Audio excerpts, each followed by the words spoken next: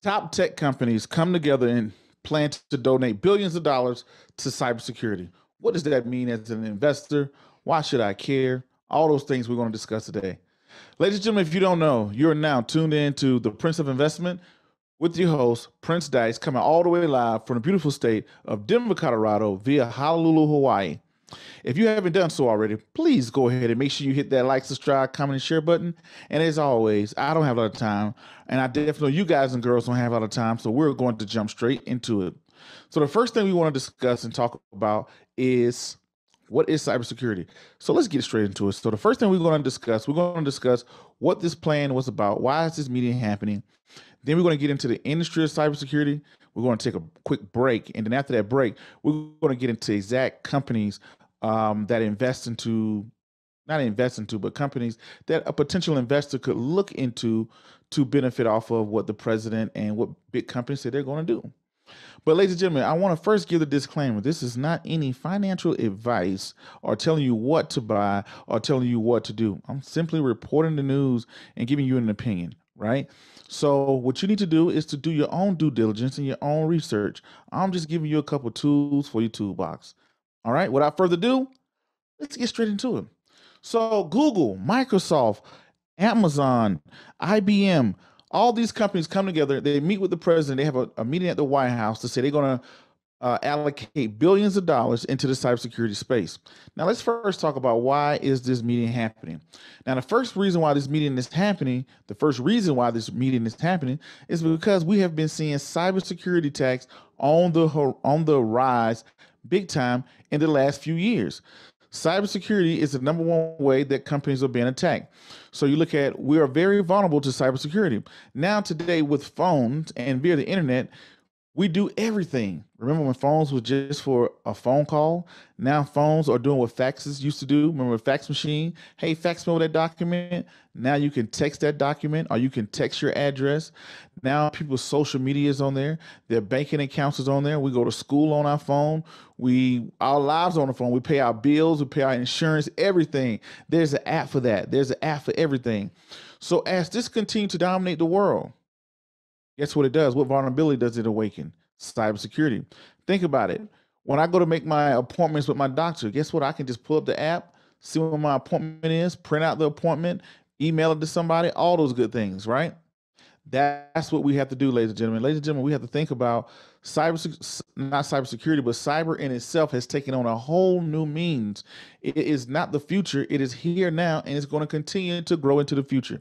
If you really tune into the show and things that I say all the time, I was talking about this for a while now. I made mention of this years ago, cybersecurity being on the rise, cybersecurity being a big thing. The more and more we do online, it increases our vulnerability. It has gotten to the point now to where you're looking at the way we drink our water is via not cybersecurity, but the internet. The internet has something to do with the way we drink our water, the way planes fly, the way we drive, red lights, green lights, all those type of things, all have something to do with cybersecurity, meaning that the vulnerability is continuing to grow. Can you imagine if somebody hacked the New York Stock Exchange? Can you imagine this? Can you imagine if someone hacked your local city water?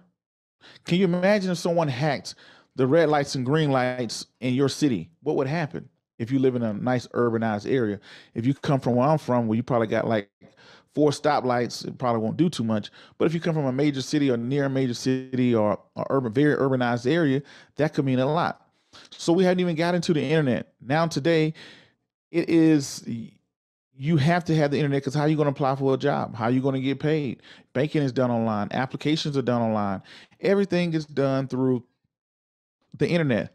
This is why we had the quote unquote Obama phones. Remember the cell phones everybody got, welfare recipients got, but everybody was mad about it. But why did we have that happen? Because of cybersecurity is just that important. Now let's get into it. Now these companies come together. Now we get the importance of cybersecurity. Let's get to why these companies started to mention cybersecurity. The reason why Google and Microsoft wants to spend billions of dollars into cyber, because cyber, they are very vulnerable to cyber. For prime example, you look at someone like Microsoft, they provide, computers to the government, a lot of government computers that we use, a lot of school computers that we use, a lot of top secret computers that we use are all made by Microsoft. Can you imagine if somebody was able to hack into our top secret network and get that information out into our enemies' hands? The second thing, look at Google. Google is the internet. People say, hey, people don't go, remember back in the day when you had to read an encyclopedia and know something, how to search around the web. Now you just go to Google. Everybody goes to Google.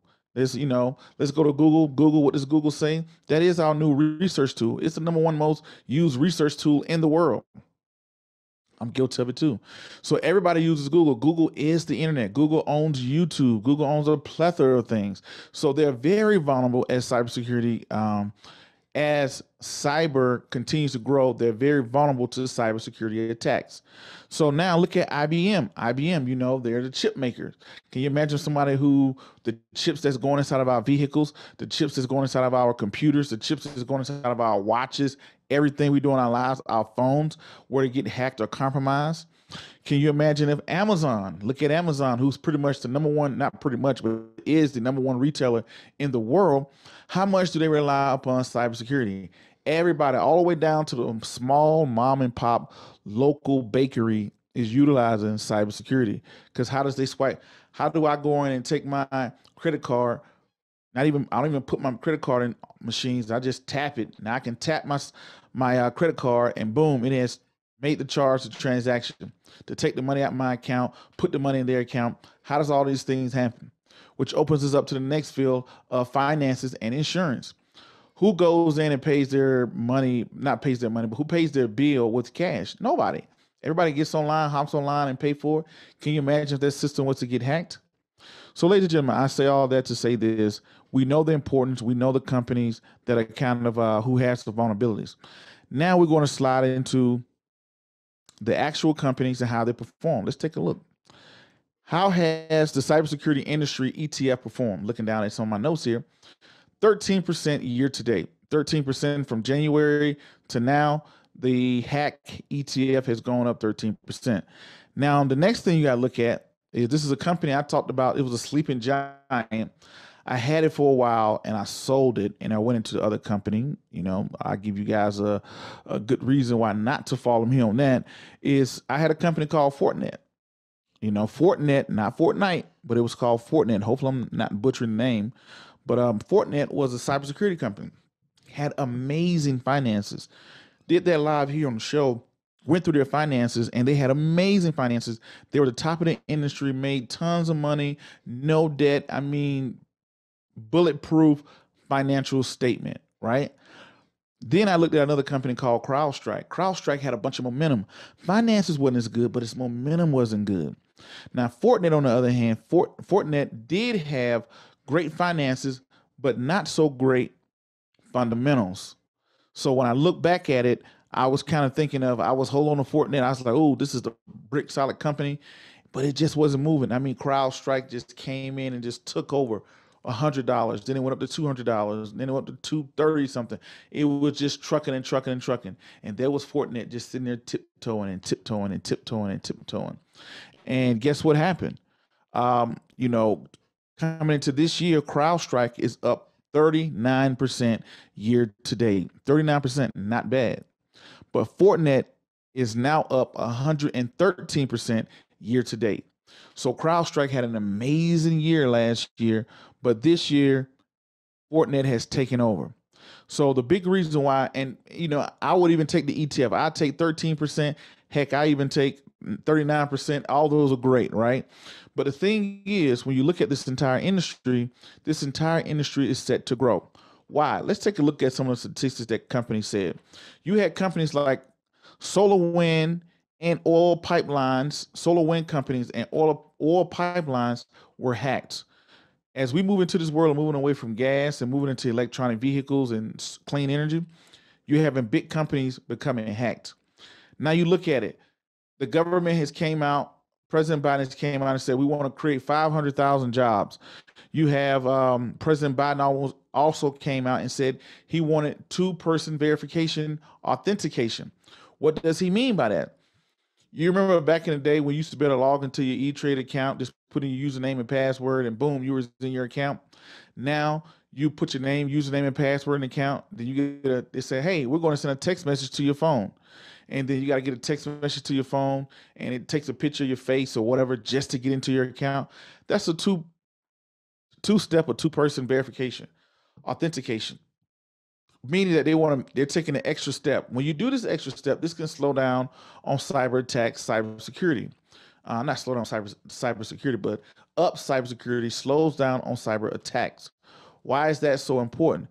This is so important because now companies who didn't have this before, let's say if you were a local bank and people can just download your app, put their phone number into, put their username and password into your app and be able to see their bank account. Those things are now going away. Are not going away. Those things are now turning into companies that now have to go buy infrastructure to facilitate the new ruling. So what that means is new regulations. New regulations when you have two-step verification, not two-step authentication. You have to authorize yourself to go into the account.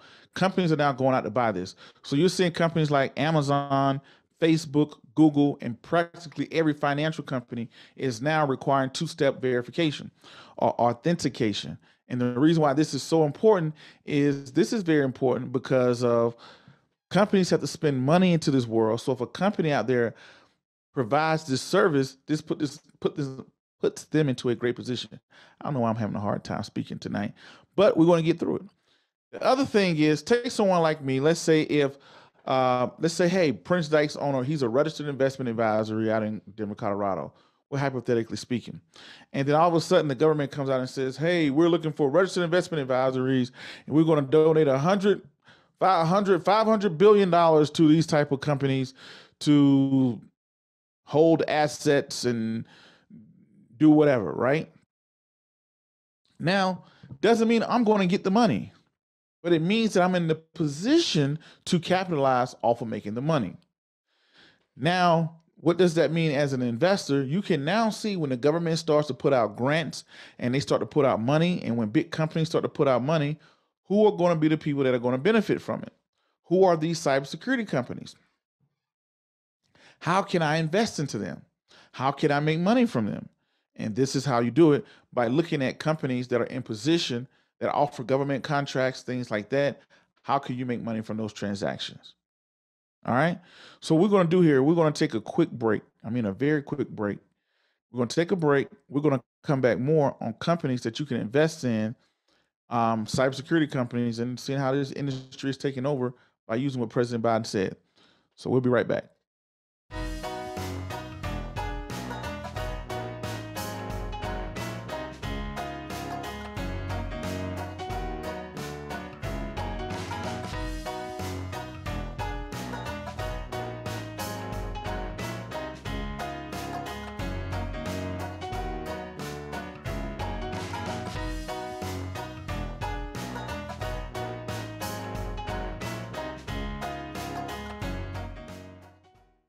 Hi, I'm Rusty Komori, host of Beyond the Lines on ThinkTech Hawaii.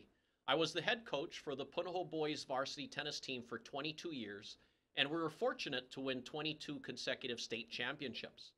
My show is based on my book, also titled Beyond the Lines, and it's about leadership, creating a superior culture of excellence, and finding greatness. I feature a wide range of amazing guests who share valuable insights about how going beyond the lines leads to success in everything you do in life. I'm looking forward to you joining me every Monday at 11 a.m. Aloha.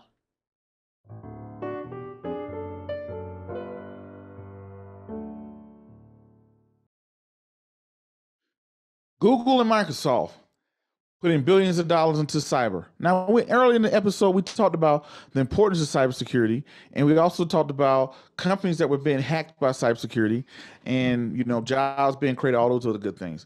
Now, the thing I look at with jobs, I always look at jobs because jobs are very important. Why?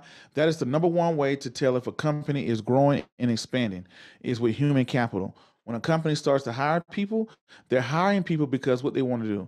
They want to hire people in order to expand their company. So when a company starts to hire people or industry starts to hire people, that's when a little bell goes off in my head to say, hey, you know what? What's going on in this particular industry? Because the first way to expand, not always, but a lot of companies, the first thing they do when they start to expand is, hey, they may get a new secretary, whatever the case may be. They may put some more money to research and development or whatever. But so when I like to look at what companies are doing when they're hiring. So the reason why I brought this up, let's look up the Bureau of Labor Statistics data. The Bureau of Labor Statistics data is the bureau that pretty much tracks labor statistics, which is kind of self-explanatory if you look at the name of it. But what it does is it makes projections on jobs in the next 10 years, in the next decade. What would be the next hottest industry? What would be the hottest industry, right? Cybersecurity is one of them. So when I see this industry continuing to grow in by the Bureau of Labor Statistics, it makes me wonder, okay, well, if this industry is continuing to grow, what else is it? What else is there to do as an investor? So when a company starts to expand, they start to hire people like crazy. As they start to hire people, if it's done properly, the more people that they have means the more profits that they're going to make. And if done right, if money is managed properly, we all know it's not about the top line of what you're making. It's all about that bottom line about what you're keeping, which goes on into our retained earnings on our income statement, right?